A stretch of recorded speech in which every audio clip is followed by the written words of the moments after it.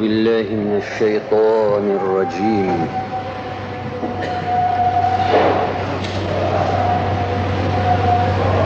بسم الله الرحمن الرحيم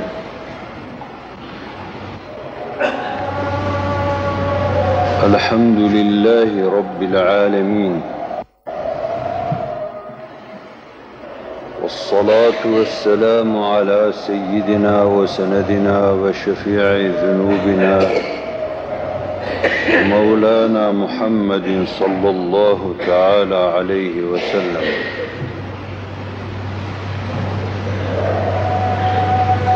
وعلى إخوانه من النبيين والمرسلين وعلى الملائكة المقربين وعلى عبادك الصالحين من أهل السماوات وأهل الأراضين رضوان الله تعالى عليهم أجمعين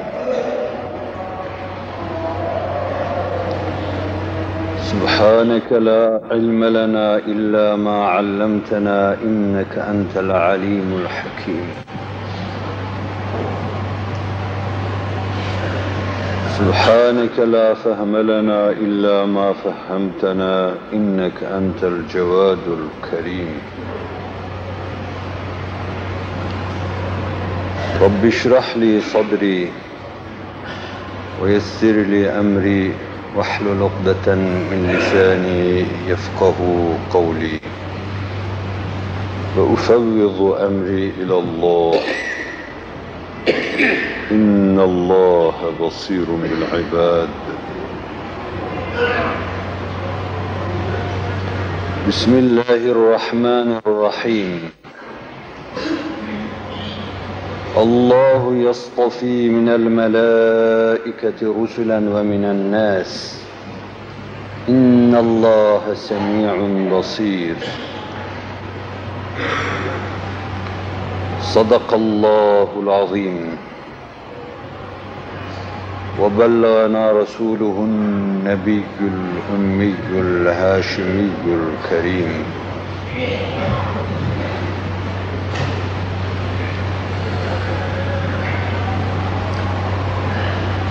Muhterem Müslümanlar, her defasında tekrar ediyoruz, yine tekrar edelim, ebedlere kadar da tekrar etmeye devam edelim. Cenab-ı Hak inayeti sübhaniyesini bir lahza üzerimizden eksik etmesin.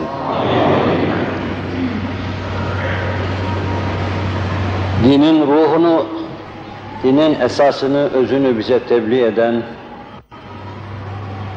onu harfi harfine yaşayan Hazreti Müzekka, Hazreti Mustafa, Hazreti Mürteda sallallahu aleyhi ve sellem La tekilni ila nefsi tarfete ayn buyuruyor. Göz açıp kapayıncaya kadar beni nefsime bırakma. Ya hayyu ya kayyum bi rahmetike estağîth أصلح لي شأني كله ولا تكلني إلى نفسي طرفة عين.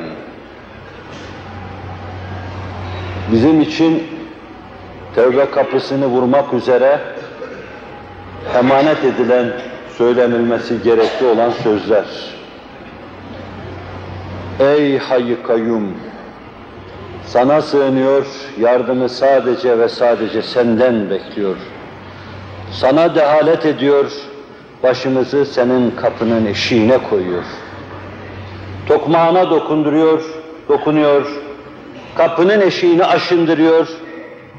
Evvel ve ahir terk etmeme kararında olduğumuz şu sözleri sana arz ediyoruz, takdim ediyoruz. La tekilna ila enfusina tarfete ayn ve la akalle min zalik. Göz açıp kapayıncaya kadar değil, daha az dahi olsa bizi beşeri hissiyatımızda, nefsani anlayışımızda, cismaniyete bağlılığımızda, bedenin altında kalıp ezilmişlikle bizi baş başa bırakma.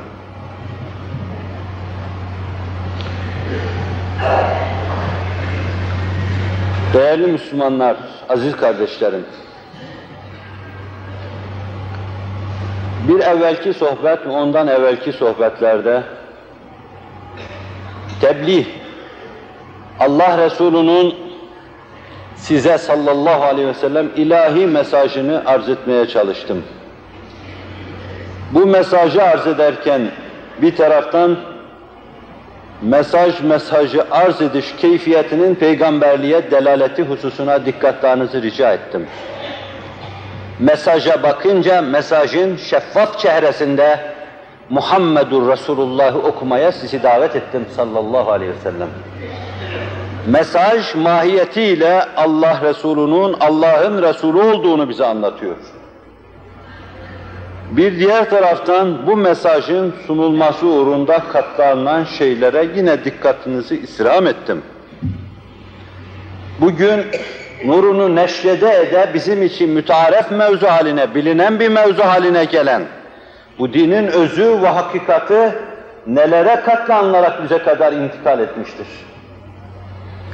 Selefin selefi en büyük seleflerimiz olan Allah Resulü'nün sallallahu aleyhi ve sellem sadık arkadaşlarından günümüze kadar bunu hem bize intikal ettirip hem de koruyan seleflerimizin bu mevzuda gösterdikleri dikkat, tehallük, gayret, samimiyet ve hasbiyete dikkatinizi çektim. Bugüne kadar bu yolla devam etmiş, bu yolla gelmiştir.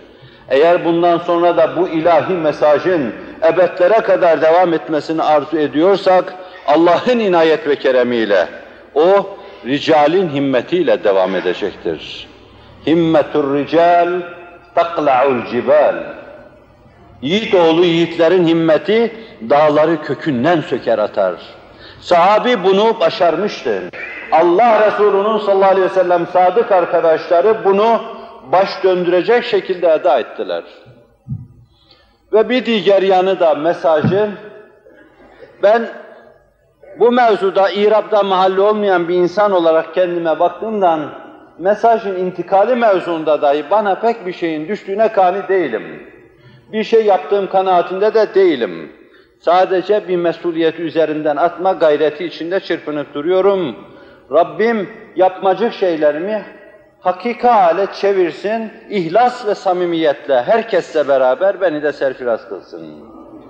Ama gerçekten Allah'tan aldığı şeyi başkalarına intikal ettirmek isteyen kimselere düşen şey bu mevzuda لَقَدْ كَانَ لَكُمْ ف۪ي رَسُولِ اللّٰهِ اُسْوَةٌ حَسَنَةٌ ile serfiraz olan, her meselede taklit etmeye memur bulunduğumuz, dünden bugüne, bugünden de ebedlere kadar mihrapta imamımız olan, minberde hatibimiz olan, ebedi ve ezeli hatip Hz. Muhammed Aleyhisselatü Vesselam'ı taklide dikkatinizi çektim.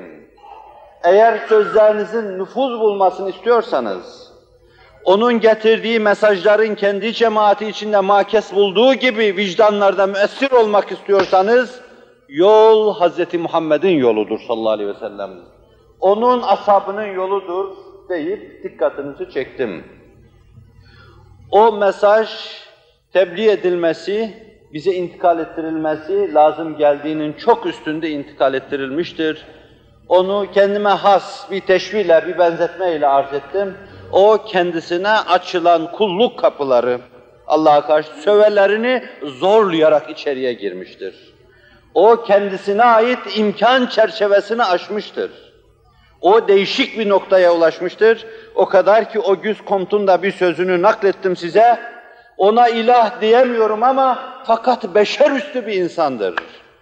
فَمَبْلَغُ الْعِلْمِ أَنَّهُ بَشَرٌ وَأَنَّهُ خَيْرُ خَلْقِ اللّٰهِ كُلِّهِمٍ. Evet bir beşerdir ama fakat o varlığın özüdür, hulasasıdır. Bütün yaratıkların, mevcudatın en hayırlısıdır. Allah bu ahdü peymanla bizi yaşattırsın ve bu ahdü peymanla haşr ve neşr eylesin. Bu derste, bir evvelki sohbette kısaca eskiler beraat-i istihlal derlerdi.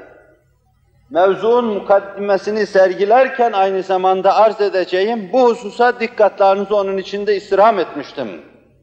Peygamber mantığı diye. Fetanet de diyebilirsiniz buna. Akılla aklı aşma. Veya şöyle de diyebiliriz. İnsan ruhunun, insan kalbinin, insan hissinin müştereken mütalaa edilmesi, bu üç şeyin veya insan letaifini de katabiliriz. Bu dört şeyin halitasına birden biz peygamber mantığı diyoruz. Tebliğde de bu dört şey birden perspektif alınır ve birden telkin edilir. Bir iki defa bu hususa dikkatinizi rica etmiştim. Hisle yürüyenler, sadece hisle yürüyenler, zamanla kolları kırık, kanatları kırık, mefluç, yalın ayak, başı açık hayalleriyle geriye dönerler. Sadece mantıkla yürüyenler arkalarındaki cemaatleri geride bırakırlar. Bugün yığın yığın mantık muhassalası kitaplar vardır. Ve siz çok sevimsiz böyle, sık sık dinlediğiniz şeyler vardır. İslam akıl dinidir. İslam mantık dinidir. Yerin dibine bassın. İslam'da aklın, mantığın bir yeri vardır. Ama İslam vahyi dinidir. İslam eğer bir mantıktan kaynaklanıyorsa izahları peygamber mantığından kaynaklanmıştır. Menbaı onun vahyi semavidir. O Allah'tan gelmiştir. Allah o vahyi göndermeyi murat buyurunca, mantıklar üstü bir müstesna mantık, hisse açık bir mantık, muhakemeye açık bir mantık, kalbe açık bir mantık, insan letaifine açık bir mantık, insan muhakemesine açık bir mantık, hikemiyata açık bir mantık, felsefeye açık bir mantık. Evvela bu mantığı göndermiş, ben beşeri irşad etmeyi, aydınlığa çıkarmayı, hakikata uyarmayı murat buyurdum. Ama bunun için bunu taşıyacak, mantıklar üstü, mantıkla mantığı aşan, muhakemeyle muhakemeyi aşan, fetanetle fetaneti aşan bir fetanete de ihtiyaç var. Mir-ât-ı Muhammed'e ihtiyaç var. Bu ihtiyaç Allah için değil.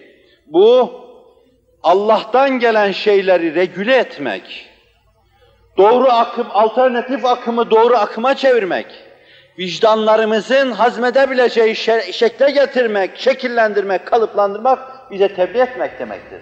Yoksa biz o akdes ve mukaddes feyizden kaynaklanıp gelen şeyler karşısında cayır cayır yanarız. Bir hadis-i şerifte ifade buyurulduğu gibi Allah, sübhati ve Çin'den perdeleri kaldırsa bütün mevcudat yanar.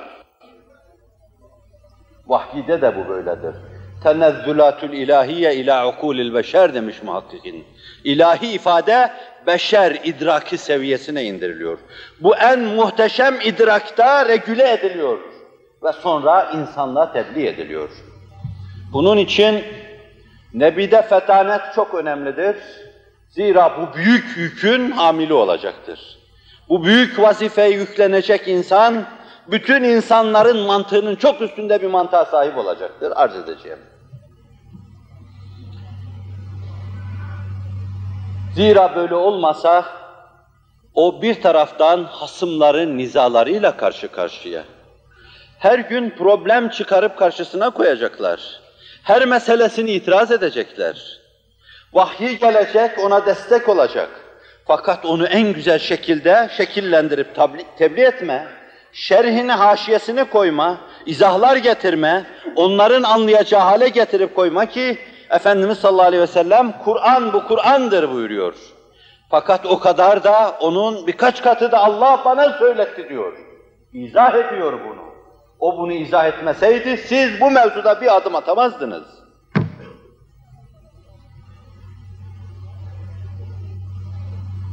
Niza çıkaranların nizalarını halletmesi lazım.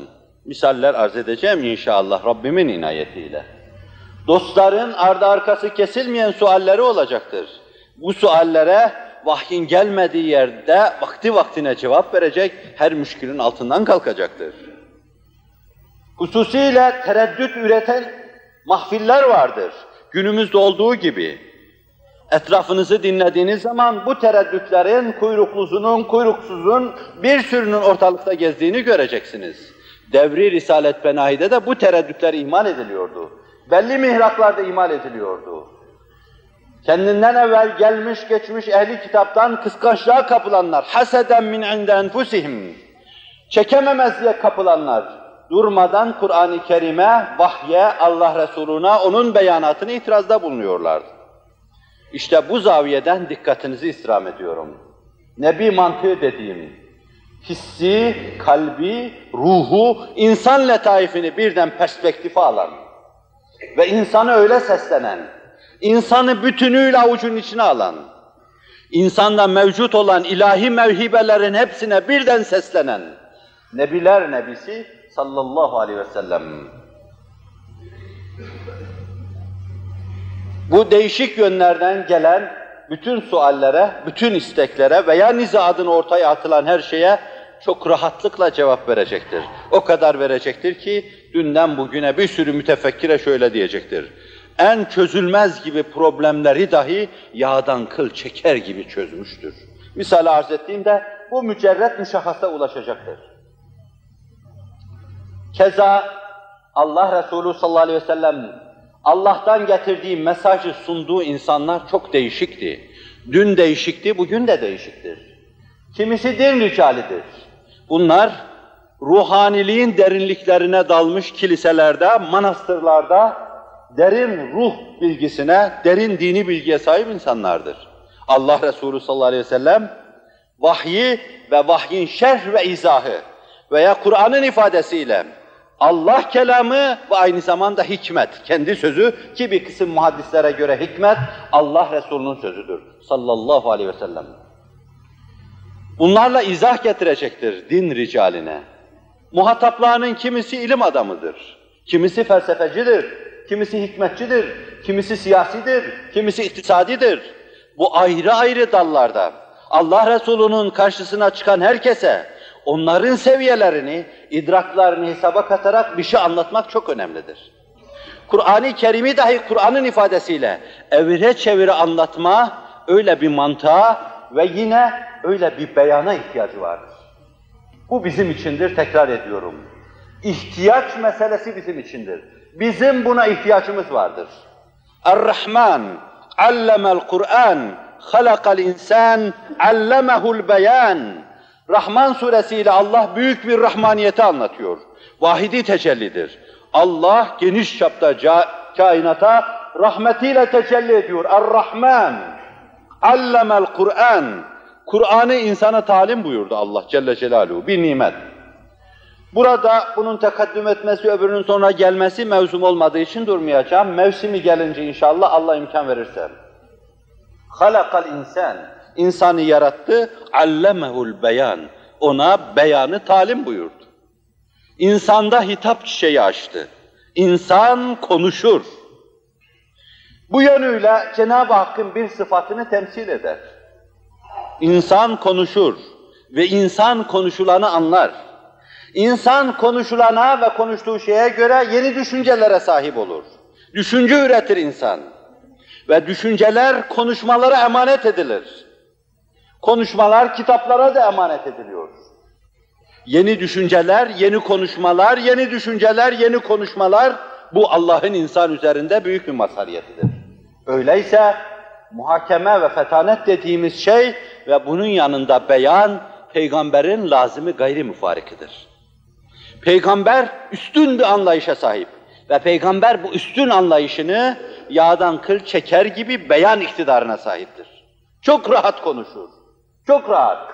Sizin peynir, ekmek yediğiniz gibi en muğlak, en mudil meseleleri öyle bir halleder ki eskiler sehli mümteni derlerdi. Zannedersin ben de yapabilirim bunu.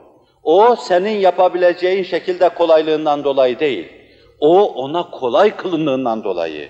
Öyle kolay anlatıyor, öyle kolay resimlendiriyor, öyle kolay şekillendiriyor ki sen zannediyorsun ben de ağzımı açsam anlatırım. Katiyen ve katibeten.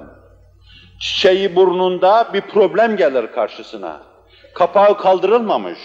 Günümüzün şartlarına göre matbaa mürekkebi görmemiş. Ele düşmemiş henüz. Ve diz dize verir, problemi ona arz eder.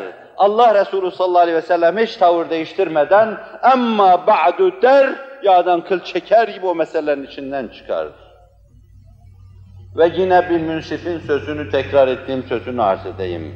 Üst üste problemlerin çözüm beklediği dönemde bütün problemleri bir kahve içme kolaylığı içinde halleden Hz. Muhammed'e beşer ne kadar muhtaç diyor Bernard Shaw. Bir kahve içme kolaylığı içinde üst üste yığılmış problemleri çözmede beşer Hz. Muhammed'e bugün ne kadar muhtaçtır diyor. Zira o olmadan öyle anlaşılıyor ki içtimai, iktisadi, siyasi hiçbir problem çözülemeyecek.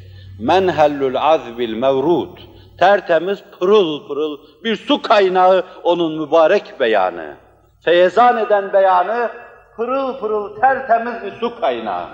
Rabbim teveccühe muvaffak eylesin. Peygamberin lazımı gayri mufariki söyledim, bu da eskilerin ifadesi, ondan hiç ayrılmayan, gölgesi gibi onu takip eden bir şeydir, fetanet ve beyan. Onun için İbn Abbas şöyle der, afdalun nas ve a'kalun nas nebiyyukum Muhammed sallallahu aleyhi ve sellem. İnsanların en faziletlisi ve insanların en akıllısı o sizin peygamberiniz olan Hazreti Muhammed Mustafa'dır diyor. Vehb ibn Münebbih, Tevrat'ı, İncil'i didik didik etmiş bir tabi'in.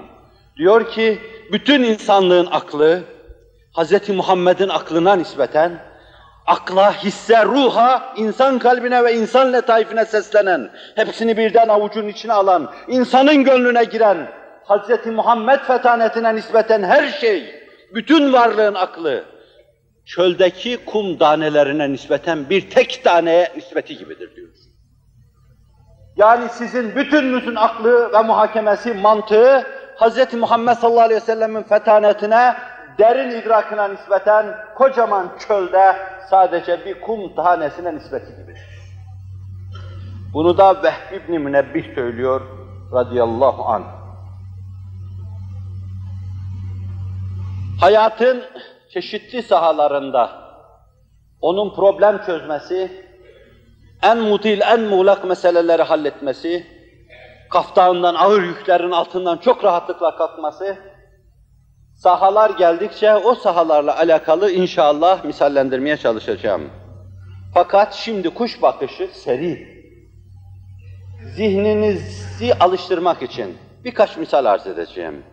Hem beyanındaki gücü gösterme bakımından hem de o muhteşem fetanet problemleri nasıl çözüyordu, onu arz etme, takdim etme bakımından birkaç misal arz edeceğim. Esası tekrar ediyorum. Bu defa kafama koyduğum Cenab-ı Hak imkan verirse, bir taraftan onun dünya çapında nasıl bir idari lider olduğunu, nasıl bir kaide azam olduğunu, diğer taraftan daha denmez nebide bulunan şeye. Fakat o muhteşem fetanet, Allah'ın kendisine olan vahyi nasıl değerlendirdiğini, nasıl eşi menendi bulunmayan bir askeri lider olduğunu arz etmeye çalışacağım ariz ve amik inşallah. Fakat bir mevzede arz edecek halim yok. Müteferrik, münferit misallerle şimdi zihninizi hazırlamak istiyorum. Rabbimin inayet ve keremiyle. Onu mevsimi geldiğinde inşallah Rabbim imkan verirse, başkaları da yolları açık tutarlarsa, kader yolumuza su serperse, ben de günahlarıma kefaret arama maksadıyla sizin karşınıza çıkar, hayatımın son demini yine sizin direkşan çehrelerinize baka baka geçirmeye çalışırım ve Rabbim de inşallah sizin yani ümmeti Muhammed'in yüzü suyu hürmetine beni de affeder. İbn-i Huzeyme naklediyor. Daha evvel bir münasebetle arz etmiştim.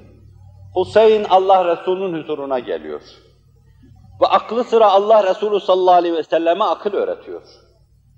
Deden senden daha hayırlıydı, baban senden daha hayırlıydı diyor. Sen şöyle yaptın, böyle yaptın diyor. Efendimiz sallallahu aleyhi ve sellemin davranışlarında isabetsizlikler bulunduğunu anlatmaya çalışıyor, aklı sıra. Ve böylece onu peygamberlik davasından vazgeçirecek ve kendi anlayışına göre Efendimiz'in sözde kavim ve kabilesi içine attığı iftirakı gidermiş olacak. Oysa ki Allah Resulü sallallahu aleyhi ve sellem, ben iftirakı gidermek üzere geldim. Ben insanları birliğe, Allah birliğine davet ediyorum.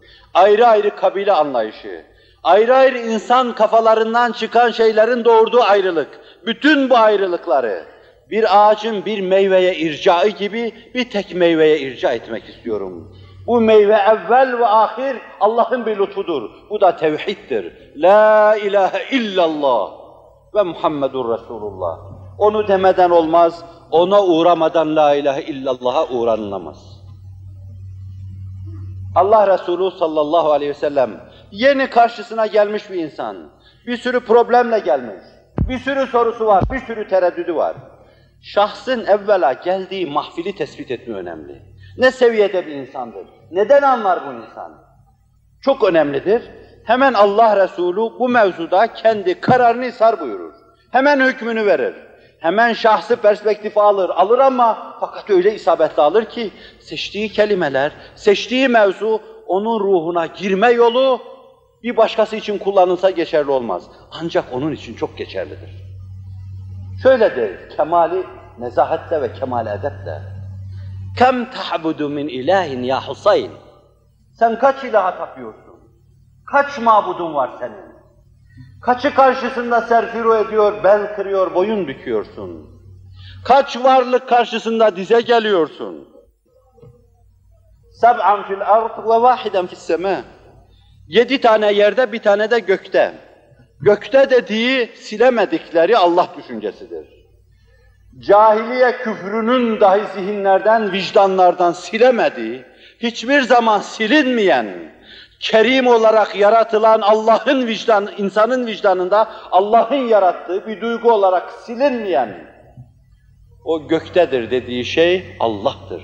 Allah telakkisi, Allah düşüncesi. Vicdan yalan söylemez. Yalan söylemedi, yalan söylemiyor ve yalan söylemeyecek.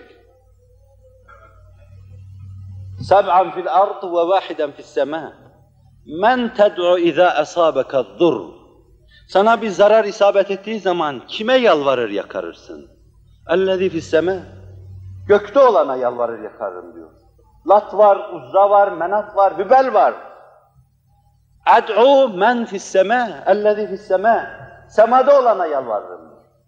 İzâ helekel mal men ted'u. Malın helak olduğu zaman kime yalvarır yakarırsın? Ellezî fis sema, semada olana. İzâ kâne keza men ted'u. Şöyle olursa kime yalvarırsın? Ellezî fis sema, ellezî fis sema, ellezî fis sema. Allah Resulü suallerini uzattıkça uzatıyor, o ellezî fis sema diyor. Allah Resulü şöyle buyuruyor, bakın şimdi. فَيَسْتَجِيبُوا لَكَ وَحْدَ تُشْرِكُهُمْ مَعَ. O senin dualarına tek başına icabet ediyor. Senin bütün ihtiyaçlarını karşılıyor, tutuyor sen bu mevzuda sana hiçbir nefi olmayanları ona eş ortak koşuyorsun. Benim dediğim nedir? Ya Husayn, eslim teslem. İslam ol, kurtuluş er diyor.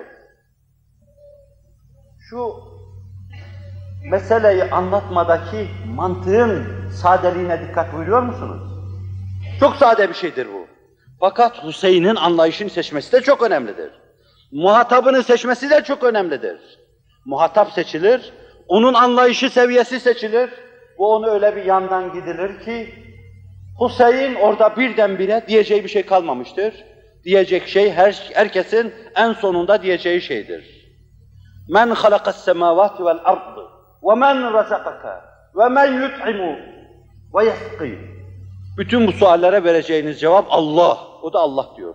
La ilahe illallah Muhammedur Resulullah. Allah asrımızdaki bütün mütemerrit nefisleriyle yumuşatsın ve hepsine dedirsin.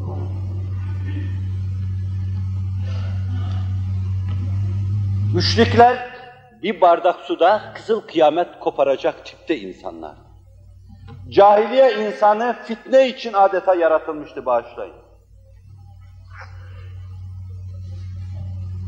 Onları bir araya getirmek, ondan muhteşem bir millet çıkarmak ve bu milleti medeni milletlerin muallimi haline getirmek, Allah Resulü'nün ayrı bir mucizedir. Mevsimi gelince arz edeceğim onu. Bir bardak suda kızıl kıyamet koparan insanlardı bunlar. Onun için daima en küçük hadiseler karşısında kılıçlarını kından sıyırmış, oklarını sadaklarından çıkarmış, hemen birbirlerinin karşısına geçmişlerdir. Ve işte bunlardan bir tanesi yaşanıyordu. Kâbe-i Muazzama, sahih hadis kitapların bize naklettiklerine göre, başta Buhari Müslim olmak üzere, Kâbe-i Muazzama tamir ediliyor. Nübüvvete tekaddüm eden yıllarda, daha henüz peygamberlikle Allah Resulü sallallahu aleyhi ve sellem semere vermiş, meyve vermiş, çimlenmiş, yeşermiş şekliyle serfiraz değil. Yoksa onun ruhunda bir nüve halinde vardı. Ama bahar bekliyordu ki tohum neşü nema bulsun.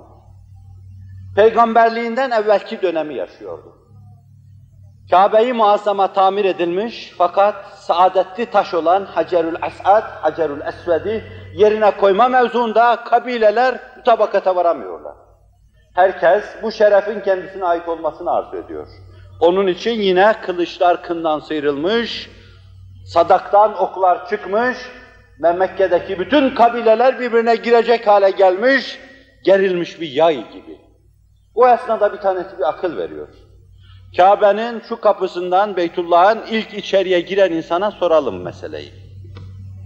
Ve gire gire emin, eminül ümme, bu ümmetin emini, bizim eminimiz, yerde emin, semada emin, Hz. Muhammed Mustafa giriyor sallallahu aleyhi ve sellem.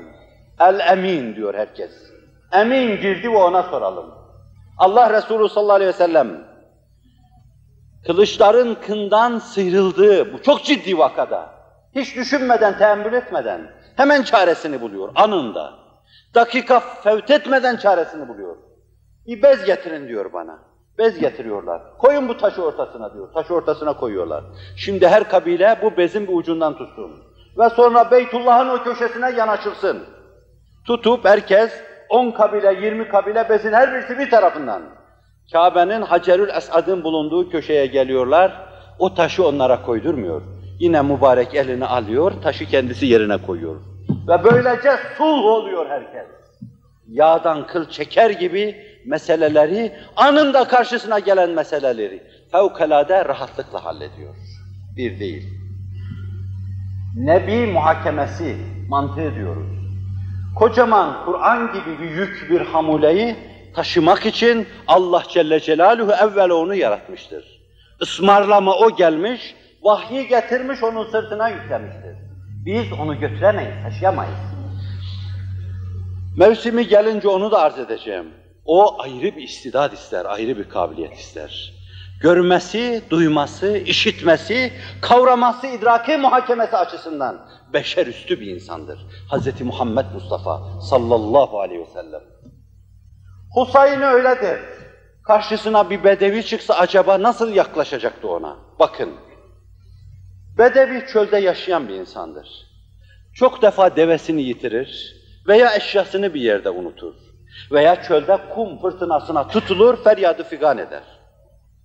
Şimdi bu insanın ruh haletini düşüneceksiniz, bedevi bu. Çok defa sıkışınca ne der? Kâbe'deki Lat'ın, Üzza'nın, Menat'ın, Hübel'in bir işe yaramadığını görür. Ve ellerini kaldırır, Hazreti Hamza'nın Efendimiz sallallahu aleyhi ve selleme ihtida ettiği zaman ifade buyurdukları gibi, ya Muhammed sallallahu aleyhi ve sellem, çölde karanlık gecede kaldığım zaman anladım ki Allah dört duvar arasına sıkıştırılmayacak kadar büyüktür diyordu. Siz onu Kâbe'nin dört duvarı arasına soksanız dahi, Lat diye, Uzza diye, Menat diye, fakat karanlık gecede vicdanımın haykırışlarıyla anladım ki Allah dört duvar arasına sıkıştırılmayacak kadar büyüktür diyor. Belki de işte o gün ancak evinin içinde bir nurun zuhurunu anlayabilmişti. Belki ancak o gün Hz. Muhammed Mustafa'nın peygamber olduğuna inanabilmişti. Çöldeki bedevi, kent defa kim bilir bu türlü şeylerle karşı karşıya kalır. Fırtına sıkıştırır onu, devesini yitirir, kaybeder. Kaç defa bela ve musibete maruz kalır. Ve bunlar onun duygu ve düşüncesinde daima iz bırakan şeylerdir. Ve bu bedevi alıp getirelim Allah Resulü'nün huzuruna. Ahmet bin Hanbel naklediyor, Ebi Temime, sahabi Ebi Temime'den. Allah Resulü'nün huzurunda oturuyorduk. Kaba sapa bir bedevi geldi. 2 dakika sonra sahabi olacak, başı ༩'ı kemalata ulaşacaktır. ''Ente Muhammedun'' dedi. Sen Muhammed misin? Veya ''Ente Resulullah'' sen Resulullah mısın? Allah Resulü sallallahu aleyhi ve sellem bu türlü kaba hitapların yüzlercesine muhatap oluyordu. Sadece efendice kendine yakışır şekilde. Naam, ana Muhammed, ana Resulullah. Ma ted'u dedi. Neye davet ediyorsun sen? Ed'ullaha azze ve cel vahdehu. Eşi, menendi, benzeri, naziri olmayan bir Allah'a çağırıyorum. Bakın, buraya kadar herkes için gayet tabii. اَلَّذ۪ي اِذَا أَصَابَكَ ضُرٌّ فَتَدْعُوا فَكَشَفَهُ عَنْكَ. Bu öyle bir Allah ki, başına senin bir gaile geldiği zaman, vicdanınla teveccüh ediyor, yalvarıyorsun, açıyor ya, işte o Allah'a çağırıyorum. Bedevinin psikolojisine bakacaksınız. اَلَّذ۪ي اِذَا أَصَابَكَ عَامٌ فَتَدْعُوا فَاَنْبَتْ. O Allah'a çağırıyorum ki, bir kıtlık gelip sardığı zaman dua ediyorsun, yağmur yağdırıyor, ot bitiriyor. Ben o Allah'a yalvarıyorum. Bedevi için otun bitmesi, yağmurun yağması, çölde yağmur, cennetten gelen Kevser demektir. O Allah'a seni çağırıyorum ki, kıtlık olduğu zaman, kıtlıkla kıskıvrak kıstırıldığınız zaman, sen vicdanınla ona teveccüh ediyor, istesen istemesen Allah diyorsun. O da rahmetiyle bulutlar halinde tecelli buyuruyor ve yağmur yağıyor. اَلَّذ۪ي اِذَا كُنْتْ فِي اَرْضٍ قَفْرٍ فَاَدْلَلْتَهُ herhalde rakibehu demek. فَدَعَوْتَهُ فَرَدَدْتَ عَلَيْكِ. O Allah'a çağırıyorum ki, kupkuru bir çölde tek başına kaldığın zaman, deveni veya eşyanı yitiriyorsun, sonra vicdanınla ona teveccüh ediyorsun, dua ediyorsun, o da senin yitirdiğin şeyi sana iade buyuruyor. İşte ben bu Allah'a çağırıyorum. Hâti yedeke ubâyihke diyor. Uzat elini biat edeyim, bu ne güzel şey diyor. Bu ne sade yaklaşma, bu nasıl mantığa göre yaklaşma, bu nasıl bir tenezzül, bu nasıl ruhlara giriştir, bunu anlamak çok zor. Anlamak çok zor. Anlamak için sahabi olmak lazım. Hz. Muhammed sallallahu aleyhi ve sellem, o çok çetin ceviz, taş gibi insanlardan, eğer melekler kadar yüksek seviyeli, karakterli bir millet çıkardıysa, Cenab-ı Hakk'ın kendisine mevhibe olarak bahşettiği, bu dinamikleri kullanarak, bu esasları kullanarak, ferden ferda herkesin gönlüne girdiği ve Allah'ın inayet ve keremiyle başları döndüren bir inkılap meydana getirdiği. Ve İbn-i İshak Magazi yazarı, Magazi'nin en doğru yazarı İbn-i İshak derler. Said-i Kudri'den, kimi atlayarak Said-i Kudri'den hadis rivayet ediyor bilemiyorum. İbn-i İshak'ın Said-i Kudri'yi görmesi mümkün değil. Said-i Kudri'den rivayet ediyor ama bir yanıyla hadis-i şerifi Buhari mevsul olarak da rivayet ediyor. Nebiler Sultanı nasıl problem çözüyordu? Mekke fethini müteakip Huneyn seferi, Huneyn zaferi, Huneyn ganimeti, Allah Resulü sallallahu aleyhi ve sellem o ganimeti de gönüllere girmek için kullandı.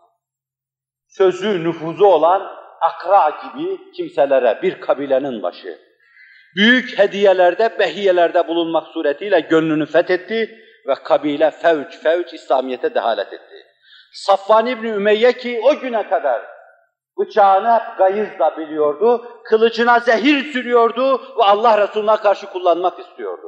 Allah Resulü ona da 100 tane deve verdi. Git dedi, mehil ver bana dedi. Git dedi, istediğin kadar da sana mehil verdim. İstediğin kadar düşün, ne zaman aklına yatarsa gelir, La ilahe illallah Muhammedur Resulullah dersin. Onun o ince davranışları, ruhlara girişi ona o kadar tesir etmişti ki, kendi verdiği mehili kendi bozdu.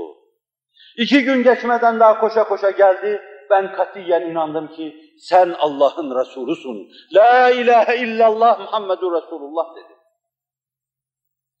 Allah Resulü, Huneyn ganimetini böyle yeni Müslüman olanlar arasında, ki Kur'an ifadesiyle buna müellefe-i kulub diyor, değişik sınıflara ayırıyor. Kalpleri telif edilen, yumuşatılan, İslam'a ısındırılanlar demektir.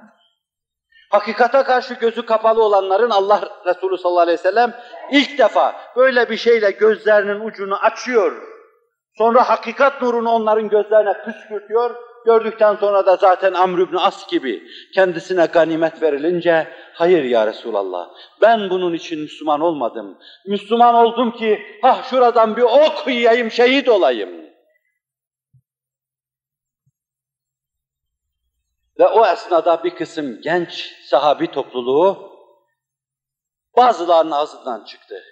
Adam kavim ve kabilesini buldu, kılıçlarımızda henüz onların kanı damlıyor, onlara ganimeti verdi, bizi de mahrum etti. Bir iki insan arasında dahi olsa böyle bir fitnenin zuhurunu gören uyanık sahabi, Akabe'de el sıkmış, biat etmiş. Sa'd ibn Ubade koşa koşa geldi. Ya Resulallah dedi, gençler arasında böyle bir güftügü var buyur. Henüz yeni tamamlanıyor. Henüz binayı örüyor. Son kerpiçlerini yerleştiriyor. Kubbenin statiğini yapıyor. Onu yerleştirme hesabı planı içinde. Bu esnada dünya meta adına bir kısım kalplerin sarsıntı geçirmesi, bir kısım tereddütlere girmesi Allah Resulü'nü sarsar. Şöyle buyurdu. Git bütün Ensar'ı, Hazreç ve Evs kabilelerini bir yerde, bir kubbenin altında topla. Bu onların dışında kimse de bulunmasın, sadece onlar bulunsun. Gitti topladı. Anında karar vermektir. Ansar, Evs ve Hazreç kabileleri olacak, Kureyş olmayacak. Niçin? Allah Resulü haklı olarak orada Ansar'ı met edecektir. Yurdunu, yuvasını terk eden muhacir bundan alınabilir. Doğru da olsa alınabilir. Sadece Ansar olsun buyuruyor Allah Resulü sallallahu aleyhi ve sellem. Ansar alındı, Ansar'ın dışında kimse alınmadı ve Ansar'dan dışarıda da kimse kalmadı. Allah Resulü sallallahu aleyhi ve sellem geldi, bir bulut gibi dopdoluydu. Gözleri yaş dökmek için bekliyordu. Kurduğu binaya sağdan soldan saplanan şeyler vardı. Sarsıntısı ona ağır geliyordu. Harisun aleykum, azizun aleykum, ma'anittum, harisun aleykum. Başınıza gelecek bir keder, bir tasa, bir sıkıntı onu dilgir eder. O size karşı çok hırslı, çok düşkün, çok tutkun, çok vurgundur. Sevdiğiniz birisine burnunuzun kemikleri sızladığı gibi onun burnunun kemikleri ferden ferda her birerleriniz için öyle sızlar. Hele sahabisine. Burnunun kemikleri sızlar, zira onlar hamele-i dindir. لَقَدْ بَنَوْا دِينَ اللّٰهِ عَلَى اَكْتَافِهِمْ وَمَضَوْا قَبْلَ أَنْ تُقْبِلَ الدُّنْيَا عَلَى الْإِسْلَامِ. Dünya İslam'a daha gülmeden onu omuzlayacak ve kahramanlar gibi taşıyacaklardır.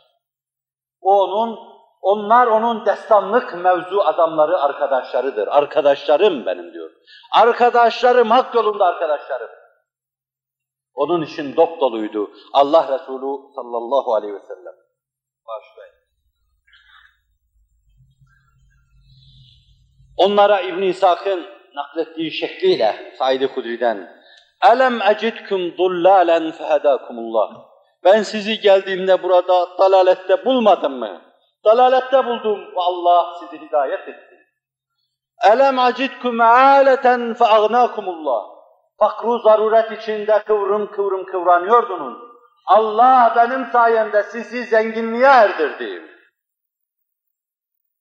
"Elem ecidkum a'dâen feellefe beyne kulûbikum." Birbirinizi yiyor, parça parçaydınız.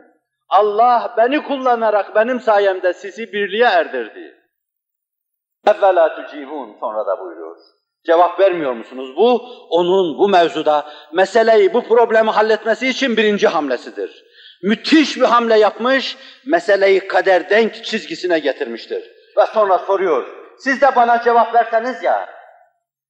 مَاذَا نَقُولُ بِمَاذَا نُجِيبُكَ يَا رَسُولَ اللّٰهِ الْمِنَّةُ لِلّٰهِ وَلِرَسُولُهُ. Ne diyelim? Sana nasıl cevap veririz? Allah'a ve Resulullah'a binlerce hamd ve sena olsun. Minnet Allah'a, minnet Resulullah'a sallallahu aleyhi ve sellem. Allah Resulü birinci hamlesinin kalpleri yumuşattığını görmüştür. İn şi'tum lakultum ci'tena tariden. İsteseniz benim için şöyle diyebilirsiniz. Kavminiz seni kovdu, biz seni bağrımıza bastık. Bana diyebilirsiniz. Ben size dedim ki Allah benimle sizi hidayete erdirdi. Siz de bana diyebilirsiniz ki ci'tena tariten feâveynâke ve âilen feâseynâke ve hâifen feâmennâke. Fakirdin, sana destek olduk, malımızla yardım ettik. Korku içindeydin, senin için güven kaynağı olduk. El minnetü lillahi ve lirasûlü diyor. Herkes başını bağrına sokmuş, el minnetü lillahi ve lirasûlü diyor. Bu Allah Resulü'nün ikinci hamlesidir. O kaderden çizgisinde terazisinin kendisine ait kefesine yumruğunu bütün gücüyle indiriyor. اَفَلَا تَرْضَوْنَ اَفَلَا تَرْضَوْنَ اَنْ يَذْهَبَ النَّاسِ بِالشَّاءِ وَالْبَعِيرِ اِلَى رِحَالِهِمْ وَاَنْتُمْ تَذْهَبُونَ اِلَى رِحَالِهِمْ بِرَسُولِ اللّٰهِ. Arzu etmez misiniz? El alem koyunla, keçiyle, deveyle kendi evlerine giderken siz Resulullah'la evinize gidesiniz. Bu müthiş bir şeydir. Bu müthiş bir şeydir. Herkes o kadar memnundur ki adeta dize gelmiştir. O son sözlerini söylüyor. لَوْ سَلَكَتِ النَّاسُ وَادِيًا اَوْ شَعْبًا وَسَلَكَتِ الْاَنْسَارُ شَعْبًا لَسَلَكْتُ شَعْبَ الْاَنْصَارِ.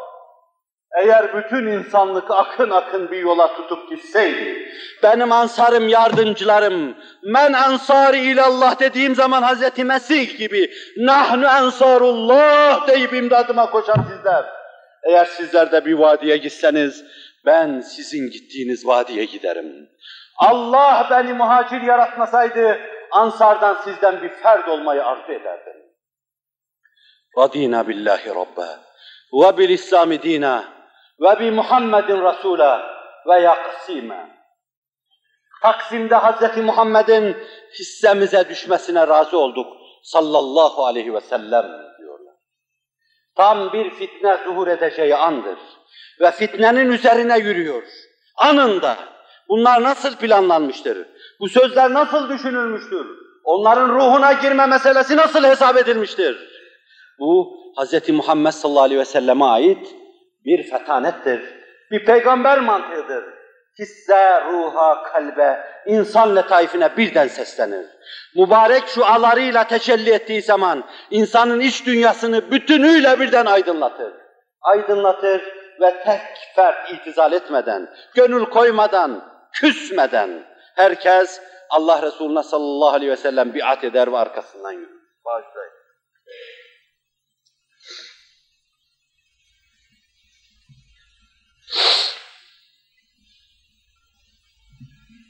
Bir evvelki sohbette size zinaya izin talep eden bir gencin serencamesini de nakletmiştim.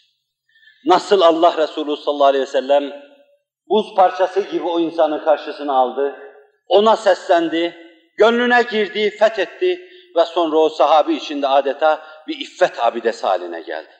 Kaşını kaldırıp kimseye bakmaz bir iffet abidesi haline geldi. Bu da Allah Resulü'nün sallallahu aleyhi ve sellem gönüllere girmede, gönülleri fethetmede, mübarek mesajını insanlara kabul ettirmede kullandığı peygamber mantığı demeye devam ediyorum. Kendine mahsus bir şey, mantık üstü mantık, mantıkla mantığı yenen mantık, insan his, insan letaifi, insan duygusu, insan kalbi, insan ruhu ve insan vicdanına kendisini kabul ettiren bir muhakeme tarzıdır. Sallallahu aleyhi ve sellem. O bu dinamikleri kullanırken aynı zamanda Allah Resulü sallallahu aleyhi ve sellem bu meseleleri anlatmada öyle çağlayan gibi bir beyana sahibiydi ki onu dinlerken insan kendinden geçerdi. Nitekim Valide-i Muhacir'e Allah Resulü sallallahu aleyhi ve sellem Kur'an'dan bir kısım ayetlerle, Efendimiz'in beyanından ayet, hadislerle dinlerken elini neticede ağzına götürdü, rahim hakkına sus dedi ya Muhammed, dayanamayacağım artık dedi. Hazreti Ebubekir o konuşurken dinliyor, beyanına bakıyordu. Kaldı ki Hazreti Ebubekir beyan insanıydı. İrtidat hadiseler olduğu zaman hutbeleriyle kitleleri bir araya getirecek, ayaklandıracak güçte bir hitabete sahipti. Hayranlığını şöyle ifade etti. Men eddebeke ya Resulallah. Sana bunları kim öğretti? Allah Resulü kemale edeple, edeb insanı. Eddebeni Rabbi fe ahsene te'dibi. Bana bunları Rabbim talim etti. Beni Rabbim edeplendirdi. Bana her şeyi Rabbim öğretti ama ne güzel öğretti. Güzel öğretti. Hazreti Ömer diyor ki, gözümü yumsam bir anda 1000 tane mısra söylerim cahiliye şiirine ait. Züheyr İbn-i Sülma'yı adeta ezbere bilirdi. İbn-i Salt'ı ezbere bilirdi. Cahiliyeye ait şiirler Hazreti Ömer'in kafası şöyleydi. Ama Allah Resulü'nün beyanı karşısında büyülenir onu dinlerdi. Sadece bir edep meselesi değildi. söz sultanının yanında atılan taş baş yarar. Allah Resulü konuşurken onlara sadece dinlemek düşüyordu. Ne Ebu Bekir konuşuyordu, ne Ömer konuşuyordu, ne Osman konuşuyordu, ne de o bülbül, o andalib olan Hazreti Ali konuşuyordu. Radiyallahu anhum ve an ihvanihim ecma'in. Allah Resulü sallallahu aleyhi ve sellem beyan zemzemesi içine giren herkes adeta büyülenirdi. Allah Resulü'nün tesirine kendisini kaptırır ve giderdi. Onun mübarek sözlerinden birkaçını bu mantığa, bu muhakemeye ışık tutması açısından tafsiline girmeden arz edeceğim. Vaktin müsaadesi ölçüsünde, vakit daraldıkça ben kırpıyorum. Vaktin müsaadesi ölçüsünde sadece bir sözüyle, bir vecizesiyle bir kısım hususları size intikal ettirmeye çalışacağım. Ta göreceksiniz ki cevamiül kelim denen vecizeleri ifade eden de sadece odur. Onun konuştuğu yerde vecizeler de yakılmalı. Nitekim Kâbe'nin duvarında asılı olan muallakat şahitlerinden Lebid'in şiirleri asıl olduğu bir dönemde Kur'an'ın ayetlerini duyan Lebid'in kızı gider babasının şiirlerini indirir. Derler niye indirdin? Der ki Kur'an'ın ayetine karşı bunların hiçbir kıymeti kalmadı. Lebid bir söz sultanıydı. Ama Kur'an'ın güzel beyanı karşısında, güzelliklerin Hazreti Yusuf'un güzelliği karşısında solması, sönmesi, pörsümesi gibi Allah Resulü'nün getirdiği Kur'an'ın güzellikleri karşısında, Allah'tan getirdiği Kur'an'ın güzellikleri karşısında her şey sönüyordu. Allah Resulü'nün kendine has beyanı, Kur'an mevsimi gelince Rabbim imkan bahşederse onu arz edeceğim. O uzun, o fasla girmiyorum. Allah Resulü'nün sallallahu aleyhi ve sellem kendine has mantığı ve kendine has beyanı dedim mevzuun başında. Ondan birkaç tane misal arz edeceğim vakti müsaadesi ölçüsünde. Tirmizi rivayet ediyor, ravi hadis İbn Abbas. Ya gulam, ehfazillâhe yahfazk, ehfazillâhe tecidhu tücahek, ve izâ se'alt fes'elillâh, ve izâ ista'an festa'in billah. وَاعْلَمْ أَنَّ النَّاسَ لَوْ اجْتَمَعُوا عَلَى أَنْ يَنْفَعُوكَ بِشَيْءٍ لَمْ يَنْفَعُوكَ إِلَّا بِشَيْءٍ كَتَبَ اللّٰهُ لَكَ وَلَوْ اجْتَمَعَتْ أَنْ يَضُرُّوكَ بِشَيْءٍ لَمْ يَضُرُّوكَ إِلَّا مَا كَتَبَ اللّٰهُ لَكَ رُفِعَتِ الْأَقْلَامُ وَطُوِّيَتِ الصُّحُفُ اَوْ كَمَا قَالَ. Delikanlı, اِحْفَذِ يَحْفَذْ. Allah'ın senin üzerinde olan haklarını muhafaza et. Allah'a karşı tavrını muhafaza et. Mabudiyeti karşısında abdiyetini muhafaza et. Hukuku ilahi muhafaza et. İyi bir kul olma durumunu muhafaza et. Bunlar şumulu içinde bunun. Bir söz söylüyor. İllâhe yahfaz. Sözü o söyler. Ehfezillâhe tecidhu tücahak. Allah'a ait hukuka riayet et. Allah haklarını koru. 2 adım ötede önünde onu bulacaksın. Ve izâ se'alt fes'elillâh. Bir şey isterken beyhude senin imdadına koşmayan başkalarından istemeye tenezzül etme. Allah'tan iste. Yardım dilerken Allah'tan dile. Eğer bütün insanlar omuz omuza verse toplansalar, sana bir menfaatte bulunmaya çalışsalar, Allah'ın senin hakkında takdirinin dışında sana bir menfaatleri dokunmayacaktır. Eğer bütün insanlar sana zarar vermek için el ele omuz omuz olsalar, içtima etseler, Allah'ın takdirinin dışında sana bir zararlar olmayacaktır. Kalem kalktı ve sayfalar artık dürüldü. Kadere ait en derin meseleleri, tevekküle ait en derin meseleleri, teslimiyete ait en derin meseleleri, amel ve aksiyonun önemine dair en derin meseleleri bir çırpıda, 3-5 cümlelik bir hadisleri içinde ifade etme ancak söz sultanına mahsus bir keyfiyettir. Başkalarının bunu ifade etmesi mümkün değildir. Bunu şerh etmeyeceğim. Mevsimi gelince çok arzu ediyorum ki cevamiül kelim dediğimiz onun mübarek sözlerinden hiç olmazsa 100 kadarını burada sonunda arz edeceğim bir hadis şeklinde en azından ariz ve amik size arz edeyim ama Allah'ın bahşedeceği imkana bağlıdır. Fikir vermek için söylüyorum. Yine Tirmizi rivayet ediyor. Ravi hadis bu defada İbn Ömer. Kün fid dünya keenneke garib ev abiru sebil ve udde nefseke min ehlil kubur. 3 tane cümle var içinde. bir insanı zühde, takvaya davet etme, dünyayı değerlendirmeye, ahirete bakışa, dünyada nasıl gayret edecek, ötede nasıl gayret edecek, bütün bu düşünceleri ifade etmek için kullandığı 4-5 kelimeden ibaret. Kün fid dünya kâenneke garib. Dünyada bir garip gibi yaşa. Ve insan zaten dünyada gariptir. Mevlana'nın ifadesiyle o kamışlıktan koparılmış bir ney gibidir. Gerçek sahibinden uzaklaştığından dolayı da inlemektedir. Bişnev, ezney, şu hikayet mikunen mesnevisine bununla başlar. O kamışlıktan alınan, delinen, ateşe sokulup yakılan bir neydir. Ve insan hayatı boyu inlemektedir. Bakın. Kun fid dünya kâenneke garib. Tuğba lil guraba hususiyle siz garip olun. Garip olun dinin garip olduğu bir dönemde. Garip olun sikkenin Hazreti Muhammed namına basılmadığı bir dönemde. Sallallahu aleyhi ve sellem. Kun fid dünya kâenneke garib ev abiru sebil. Veyahut da bir yerden bir yere geçen bir insan gibi. Yolcu. Dünya bir uğrak. Sen alemi ervahtan, anne karnından, çocukluktan, gençlikten, yaşlılıktan, olgunluktan geçmek suretiyle kabre uğrayacak, ahirete gidecek, ebedi saadet saraylarında serfiraz olacaksın. Sen böyle bir yolcusun, uğraksın. Bunları ifade ediyor. Bütün bu kadar sözle ifade edilen şeyleri. اَوْعَابِرُ سَب۪يلٍ وَعُدَّ نَفْسَكَ مِنْ اَهْلِ الْقُبُورِ. Kendini daha ölmeden evvel kabir ehlinden say. Ölmeden evvel bir söz vardır, ehlullah söylemiş. Mutu kable en temutu. Ölmezden evvel ölünüz.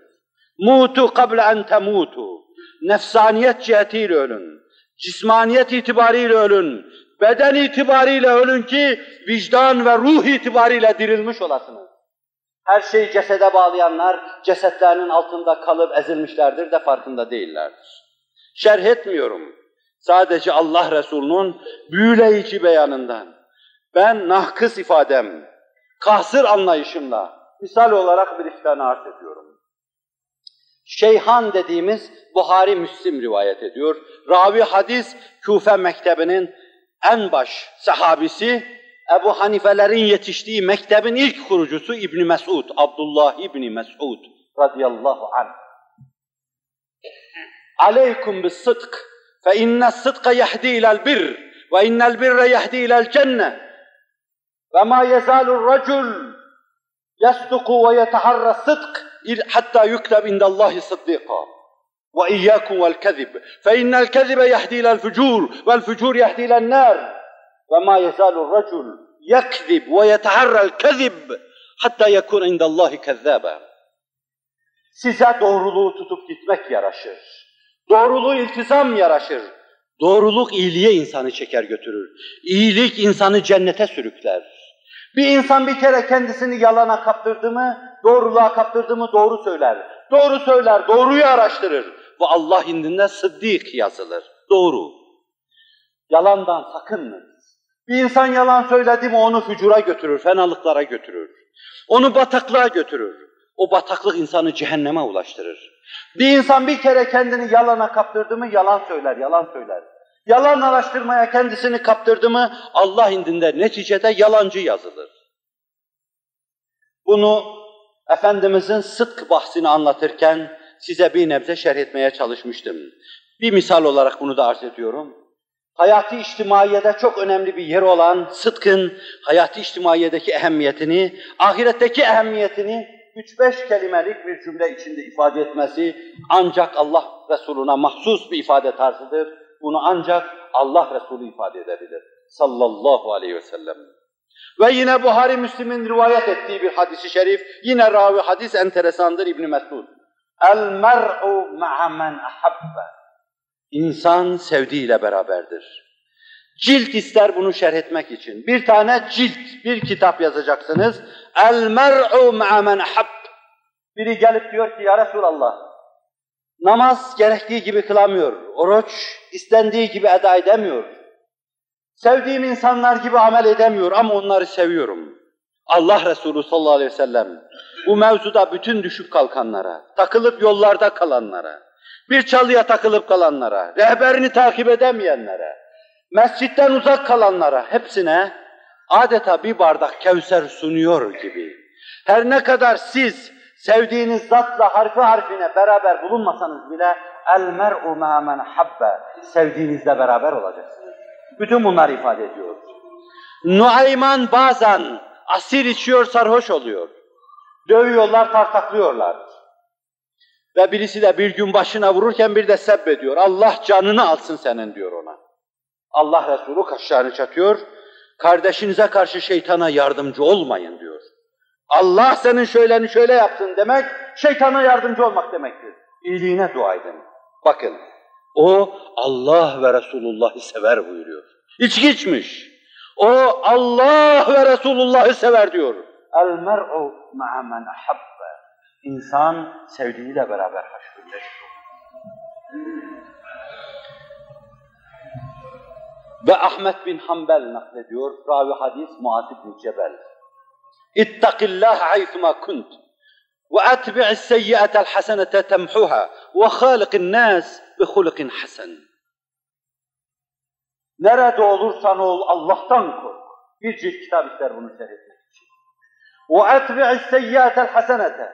Bir kere sürçer, düşer, günaha girersen, arkadan bir iyilik yap, onu siliversin. وَخَالِقِ النَّاسِ بِخُلُقٍ حَسَنٍ. İnsanı güzel ahlakı kadar yükselten ikinci bir unsur yoktur. İnsanlar arasında güzel ahlakla serfiraz olun. Allah ahlakıyla yaşayın insanlar arasında. Cilt ister bunu ifade etmek için. Ve ben bunları size şerh ve izah edeceğim sözünü vermedim. Misal olarak arz edeyim. Kafanıza takılsın. Bir gün ben yine sizin huzurunuza çıkarsam, arzu ve isteklerinizi sezeyim, alayım. İnşallah bunları da ariz ve amik, Selefi Salihinin nurlu, feyyaz beyanları için arz etmeye çalışayım. Ama müsaadenizle sizi sıksam da 3-4 cümlelik şu tek hadisi şerifi arz edeceğim. كَمَا تَكُونُ يُوَلَّا عَلَيْكُمْ. Nasıl olursanız öyle idare edilirsiniz. Keyfiyetiniz neyse başınızdakilerin keyfiyeti olur. Siz nasıl bir kaynak içindeyseniz baştakiler de aynı kaynağın mahsuludur. Bu söz öyle bir sözdür ki hukuk adına kamuslar meydana getirir. Ben kamuslardan kaçınarak hem altından da kalkamam onu. Sadece 4 noktayla onu size arz etmeye çalışayım. Kullukum ra'in fehvasınca. Hepiniz çobansınız, hepiniz güttüğünüzden mesulsünüz. Devlet reisi de bu milletten mesuldür. Bu millet içinde bir adamın ayağı bir yerde kırılsa, Allah Hazreti 𝐒𝐟𝐿'in hakkını da sorar diye düşündüğü gibi, Allah onu ondan soracaktır. Devletin başındakinin yakasından tutacak, falan niye inledi diyecektir. Kullukum ra'in ve kullukum mesulun an ra'iyet. Fakat burada ayrı bir şey var. Hukuk adına, içtimai hukuk adına ayrı bir husus var. كَمَا تَكُونُ يُوَلَّ عَلَيْكُمْ. Nasıl olursanız öyle idare edilirsiniz. Burada diyor ki sizin olmanız önemlidir. Siz şerre, şirretliğe yol veriyorsanız, vize veriyorsanız, şer ve şirretlik sizin omuzlarınıza çıkabiliyorsa, onlar sizi bu şirretliğe evet demenize göre idare edeceklerdir. Şirretlik sizin bünyenizde neşu-nema buluyor mu? Fenalıklar sizin içerinizde yeşeriyor mu? Öyleyse Allah'ın bir prensibi, değişmeyen şeriat-ı fıtriyenin kanunu prensibi, şeriat-ı fıtriye kainatta cari kanunlar. Fiziğin, kimyanın, içtimainin, astrofiziğin kanunları demektir. O kanunlar çerçevesi içinde Allah Celle Celaluhu sizin çamurunuzdan, sizin hamurunuzdan insanları sizin başınıza getirecektir. Bir. İkincisi Allah Resulü buyuruyor ki sallallahu aleyhi ve sellem, kanunlar, nizamlar kağıtlarda yazılı şeylerdir. Bunların çok tesiri yoktur. En muhteşem kanunnameler hazırlanabilir. İnsan unsuru ve insanda ahlak önemlidir. Binaenaleyh siz nasılsınız? Hangi planda ahlakı nasıl temsil ediyorsunuz? Nasıl insanlarsınız? Size ait meseleleri halletmiş insan sayılır mısınız? Size ait problemleri halletmiş insanlar sayılır mısınız? Başınıza gelen insanlar problem insan olmaz diyor. Dikkat buyuruyor musunuz? Siz size bakın. Zira bu mevzuda çok önemlidir. Sütün kaymağı süt, yoğurdunki yoğurt olur. Bir iki dakikanızı alacağım. Meşhur ilk meclisi milletvekillerinden Tahir Efendi'nden menkul bir şeydir. Taraftarları hoca diyorlar. Alem her milletvekili gittiği bölgesinde bağırıyor, çağırıyor, çığırtkanlık yapıyor, kendisini sevdiriyor. Sen hiç konuşmuyorsun. Tahir Efendi, ashab-ı makal olmaktan ziyade ashab-ı hal. Daha ziyade davranışlarıyla, aksiyonuyla bir şey yapıyor. Bir gün canına tak diyor. Kürsüye çıkıyor, kalabalık bir cemaate sesleniyor. Diyor ki, ey cemaat bilin, siz hepiniz müntehipsiniz. Arapça bir kelime, seçen demek. Siz hepiniz müntehipsiniz. Ben de müntehebim, seçilen. Beni seçtiğiniz yer müntehebün ileyh, meclis. Seçildiğimiz yer de orasıdır. Bu işe intihap denir, seçme. İntihap nuhbeden gelir. Nuhbe kaymak demektir. Bir şeyin altında yoğurt varsa, üzerindeki yoğurt kaymağıdır. Süt varsa, üzerindeki süt kaymağıdır. Tuz varsa tuz kaymağıdır. Şap varsa şap kaymağıdır. Kimden şikayet ediyorsunuz? Aleykum enfusekum la yadurrukum. İşte nebiler nebili 3 kelime. Kema tekunu yuvalla aleykum. Nasıl olursanız öyle idare edilirsiniz. Neyi arıyorsunuz? Haccaca demişler, sen sahabiden utanmıyor musun? Siz Ömer olmadığınız için, Ali olmadığınız için, Osman olmadığınız için utanmıyor musunuz diyor. Benden ne istiyorsunuz? Aleykum enfusekum. Kendinize bakın. Kendi kusurlarınızı görün. Kendinizin avukatı olduğunuz sürece suçluyu bulamazsınız. Suçluyu derdest ettiğiniz zaman ki o sizsiniz. O zaman başkalarının avukatı olacak, kendinizin müddei umumusu olacak. Hz. Muhammed'in aradığı ümmet budur. Sallallahu aleyhi ve sellem. Kema tekunu yuvalla aleykum. 4. Allah Resulü buyuruyor ki kema tekunu yuvalla aleykum. Keynunetinizi, oluşunuzu, mevcudiyetinizi korursanız Allah yine sizden insanları başınıza getirir. İç yapınız bozulursa innallaha la yughayyiru ma biqavmin hatta yughayyiru ma bi enfusihim Kur'an diyor. Bir iç değişikliğe uğramazsanız Allah size verdiği nimetleri sizin elinizden almaz. İç bozulması olursa Allah verdiği nimetleri sizin elinizden alır, tepenize vurdurur, ağzınızdaki lokmaları elinizden alır yer, sizi aç ve sefil bırakırlar. Nebiler sultanına mahsus ifade tarzı, beyan tarzıdır bu. Kema tekunu yuvalla aleyküm gördüğünüz gibi 3 kelimeden ibaret. Benim arz ettiğim şeyler de sadece ondan bir damladan ibaret. Bu sözü izah etmek için şerhler, ciltler ister Allah'ın tevfik ve inayetiyle yapılsın. Rabbim inayetini bizimle beraber etsin. Bizleri istikametten ayırmasın. Ramazan-ı Şerif hakkımıza müteyemmin ve mübarek eylesin. Lillahi Teala'l-Fatiha.